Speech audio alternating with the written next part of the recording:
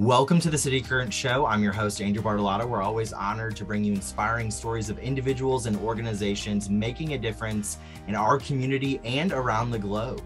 Quiet quitting, workplace culture, remote work. Chances are all these phrases you've heard both at your workplace and on LinkedIn and across the digital media landscape. So how do you create a workplace culture that attracts top talent? Joining us today to answer that question is HR strategist and workplace culture catalyst, Lori-Ann Duguay. Lori-Ann, thank you so much for joining us today. Thanks for having me on the show.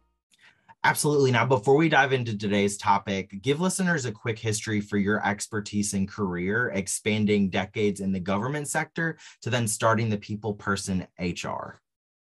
Okay, so really quickly, I worked for 21 years. I worked in government in a variety of roles, all, mainly in HR related strategy type roles.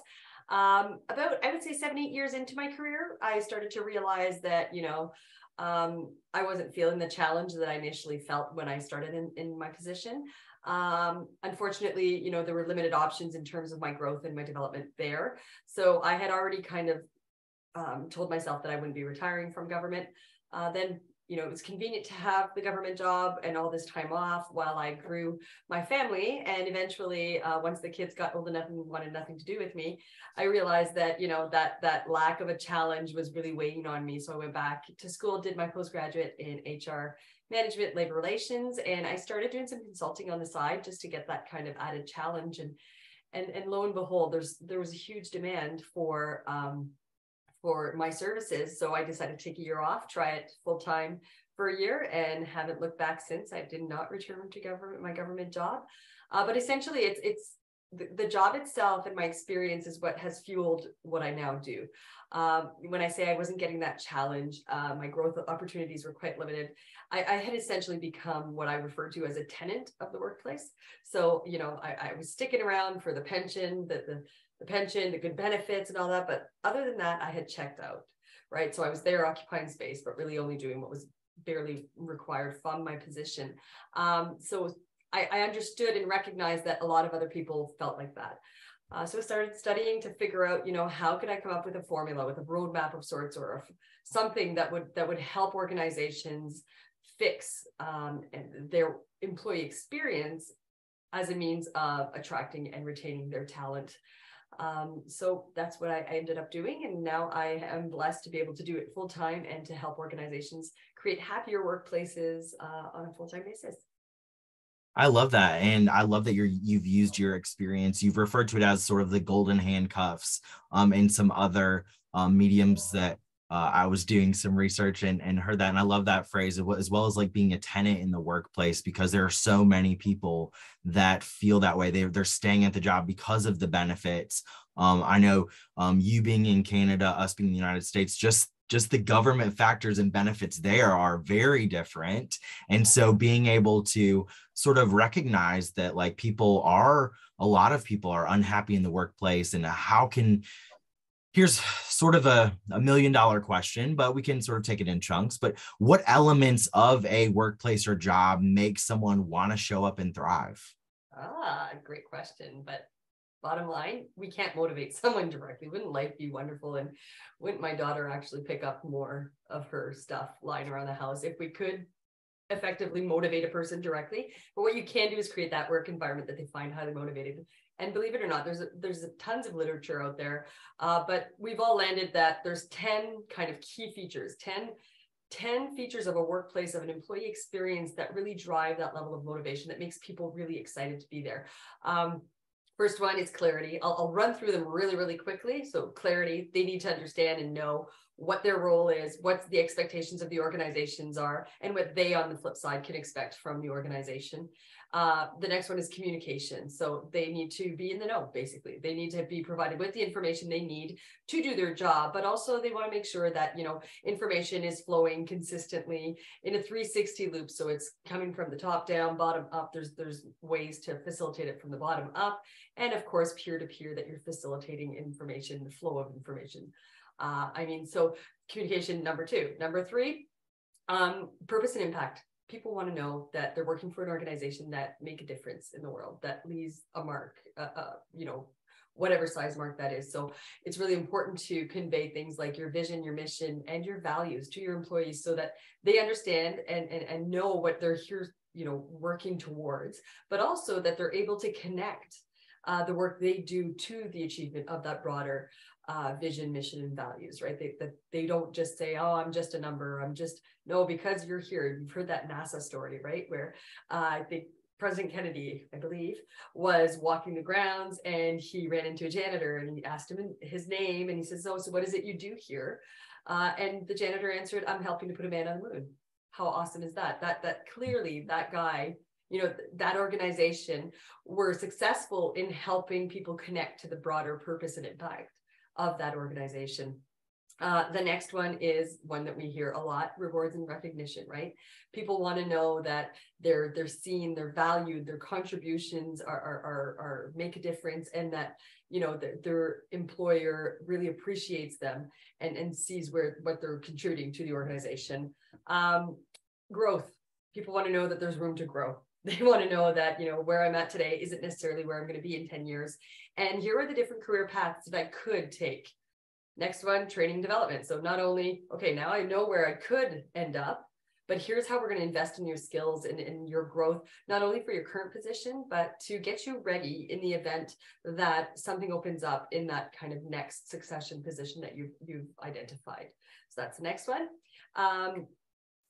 Autonomy and empowerment. People want to know that, they're trusted to do the job they were hired to do, and that, if they're not feeling comfortable or if they're feeling challenged, they'll have a manager that will coach and empower them into really identifying and troubleshooting that problem.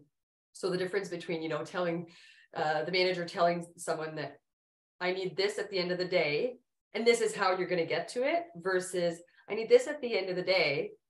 Let's talk about how you think you can get that to me, right? So you're providing them the autonomy to come up with some solutions and to generate some options. Managers, so the managers, the leadership, people no longer want to work for that command and control. You do what I say because I said so.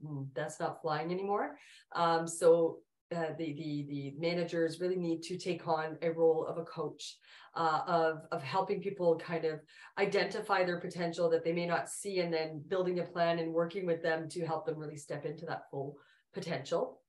The next one is relationships. We spend 8, 10, 12, sometimes 14 hours a day with these people. So it's really important to have systems in place that will enable and fuel connection, and that will help people kind of will nurture that relationship between peer-to-peer, but also manager to direct report, and of course to employee to the front-facing client or whatever the patient, depending on what the nature of the business is. And finally, work-life balance. That's one that, it shows up everywhere. They want to know that employees want to work for places that the employer recognizes and supports them having a life outside of work. So really, really quickly, those are the 10 kind of key features that make people want to show up. And when you think about the fact that 1 in 4 employees are currently shopping around, of your current employees are shopping around, it's a job seekers market out there, right? Then it would make sense for you to revisit that employee experience and the way that that an employee kind of the journey of that employee within your organization, in order to see whether or not you're actually providing those 10 key features. I love those 10 key features, because when you really look at the breadth of your workplace and the culture, you really hit all of them on the head. That's fantastic. And just learning that, a quarter of your current employees are shopping around for other jobs, other careers, like that's a red flag right there. Like, hello, wake up. What can we do about this, quiet quitting phenomenon? Or what can we do to increase rewards and recognition? So what are some sort of low cost, no cost tips when it comes to recognition that would really benefit your employees to increase the workplace culture? Okay, so here's one that a lot of people think when they think of recognition. A lot of organizations, they go to, oh, we'll have a luncheon, or we'll have we'll send out, thank you notes, or we'll leave little chocolates on people's desks, or they think even bigger, we'll have an award ceremony, and have people nominate, and so it doesn't have to be that big. It doesn't have to be that formal, right? And a lot of people think it's all on the shoulders of the managers. I agree, like definitely agree that leaders need to make sure they take the time to recognize the efforts of their team, and in recognizing those efforts and providing that feedback, as long as it's feedback that's not just, good job, because really good job, does that tell me which behavior to repeat? No, you want to be really specific, right? You want to say, hey, the way that you presented that visual to the client really seemed to resonate and helped us, drive home exactly what we were proposing to build for them. And I'm pretty sure that's one of the reasons we got this contract. So good job. Visual, need to repeat, do that again, right? So certainly important to have a manager, but the most valued recognition is peer-to-peer. And I think that's where a lot of organizations miss the mark. They don't develop the programs or the systems to facilitate that peer-to-peer recognition. When I was with government, one of the things they did, they introduced this kudos program, and it's so silly, but it was, I would say, low to no cost. Little stock cards, like little cards that were folded, little pieces of paper folded. Everybody was provided 3 and asked to, write a personal note about something that one of your peers did that you really appreciated, made a difference in your work. Okay, so we have 1 month to give away those 3 cards. If you need more, come get more. But it just started to facilitate and create this culture where if someone does something that makes a huge difference in my job, then I'm definitely going to call them out on it and say thanks for doing that, because what you did there made my job that much easier, or it empowered me to do what I needed to do, or whatever the case may be. And I still have my pile of kudos cards here that I would have received. And I was in a satellite office, so they would just, flip them into the inter-office mail. And I would just get it. Some companies have migrated to like an electronic format like that, which is cool too, but not quite as personal as a handwritten note, right? One of the important things when it comes to recognition is to realize that not everybody likes to receive recognition the same way, right? I always Yes, have to very talk important. about, I'm a everything disc fanatic. I'm also a licensed partner with them, so I use their products in everything I do in all facets of the business. And one of the things that we talk about is how, what if I call you out in your certain style at a meeting, you might love it, but a whole other style might be completely intimidated by being called out and saying, hey, we really want to put our hands together for Andrew here because he did a great job with that project, and he's going to be like dying and mortified inside, and Yeah. that'll actually be completely demotivating for him, right? So really, to take the time to understand your team's preferences, I encourage organizations to include a question in their performance development or their appraisal plan, however that exercise, that says, how do you prefer to be recognized? Are you okay with public accolades? Or would you prefer a private email or just a message, or a one-on-one meeting in private? What's your preference, right? So then you're able to really tailor your approach so that it's that much more impactful and that much more personalized to each team member. I love that you talk about handwritten notes, because we live in this technologically advanced society where we always feel like there has to be technology and there has to be this shiny object using digital tools to thank people. But it's really as simple as a handwritten note to really express kudos. And I also love that you talked about, there's a book that my wife and I read, the love languages, and it's almost similar to talk about. Did you ever see this one? Yes. This one is about appreciation in the workplace, the 5 languages of appreciation. And it's Gary Chapman, but he did a collaboration with Paul White.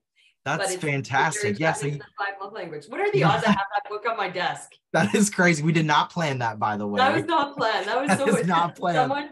I talked about it yesterday with a client, and they were like, oh, have you ever heard of 5 love languages? I'm like, do you know there's an appreciation in the workplace book? And they were like, really? So I pulled it out and I showed them. That is crazy. Yes. Gary Chapman, that book, like, definitely need y'all to check that out. And so if someone wants to work with you and their team, what does that look like? And what are some of the services that you offer?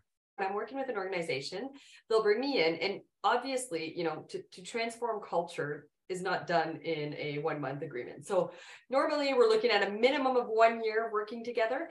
And so they assign some resources internally that I then train, be it their HR department or maybe it's some of their talent management folks. And so I work with them at first mapping out their current state. So let's talk about, when you're pitching yourself in the interview to prospective candidates, what does that look like? How are you doing that? And then when you're actually bringing them on, how are you communicating? So I'm really asking questions relevant to all of those drivers, right? Okay, fine, communication. How are you being in clarity? How are you providing them a realistic idea of what they're signing up for during the interview? How much information are you giving them? Once they've accepted the job offer, what's the communication like? How are you taking that opportunity to showcase the level of communication that they can expect when they come into the organization? And we really map everything out from the onboarding, orientation.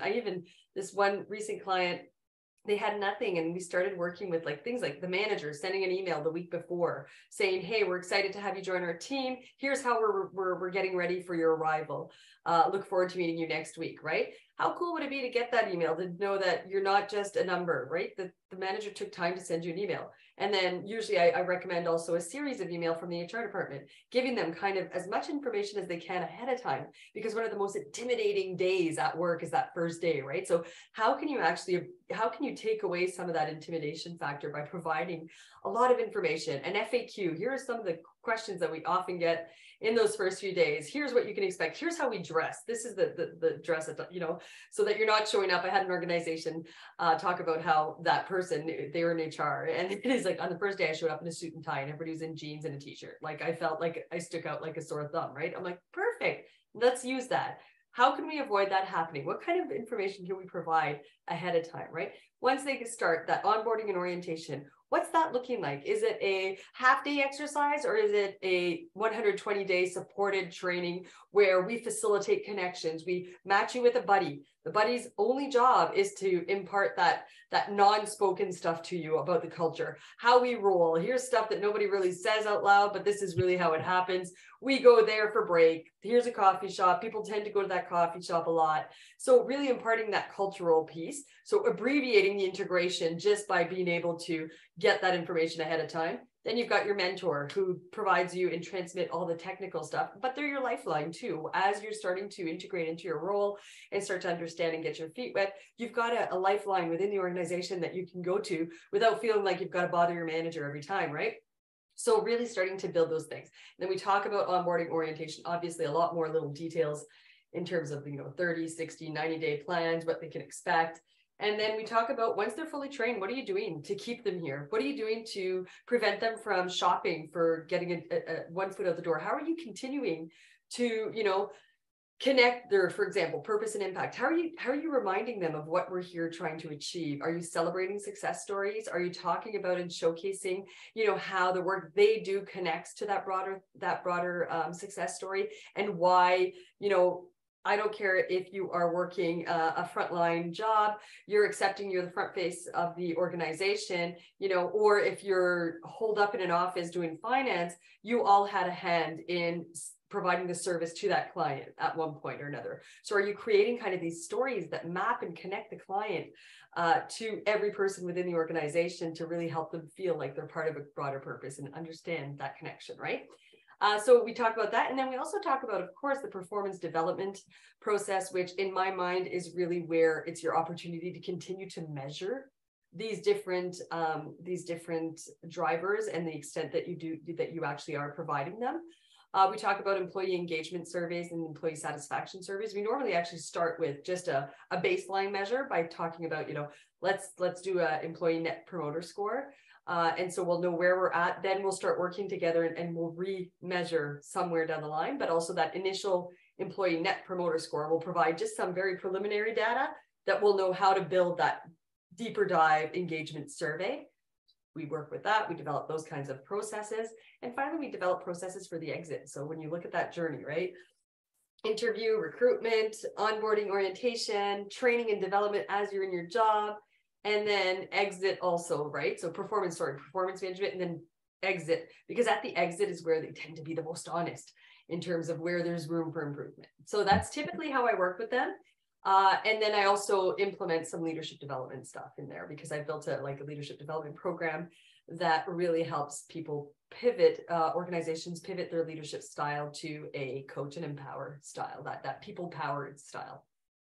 So, yeah. Lori-Ann, I'm thinking of so many companies, organizations that my friends work at, and that I'm like, oh man, they could really use Lori-Ann Duguay for their not only recruitment, but retention. I mean, retention is huge because it's hard to to keep people and to be able to provide them with this holistic experience that they really feel like they're valued in their workplace. So all of that you can provide an organization is fantastic and is so needed. Where can people go to learn more about your services and efforts? They can certainly go to my website at www.thepeopleperson.ca. I actually have a book coming out this summer, if all goes well. And the book will provide in-depth kind of description of each of those drivers, but also help operationalize it. Say, okay, I know about this. Now what do I do about it? And there's a bit of a roadmap, not a bit, there's definitely a roadmap there on if they want to kind of take ownership of that process, of that assessment process. It gives them enough information to start really identifying some quick wins, medium and longer term initiatives they could be putting into place. So definitely keep your eyes peeled for the book, which is by the summer for sure should be out. And then organizations will be able to reach out. There'll be a bunch of connecting information in there as well for how to connect with our company. And I'm on LinkedIn if they wanted to connect. I'm always open to broadening my network there as well. Well, Lori-Ann Duguay, we could talk for hours. We can't wait to have you back on our show to talk about your book and really expand on some of these aspects of workplace culture and retention. Thank you so much for coming on the show, and thank you for all you're doing to really expand employee engagement across North America and beyond. Thank you. Thanks for having me. It's always fun to be able to talk about these things so that people are aware of them and start to realize that it's not that complicated or costly to invest and spend some time kind of shaking up that existing culture and recreating it, while it actually costs you a ton to not be keeping and to be constantly hemorrhaging your employees and having to backfill, right? So it's always nice to be able to chat and foster awareness. Absolutely. Amen. Thank you for coming on the show. Thanks for having me.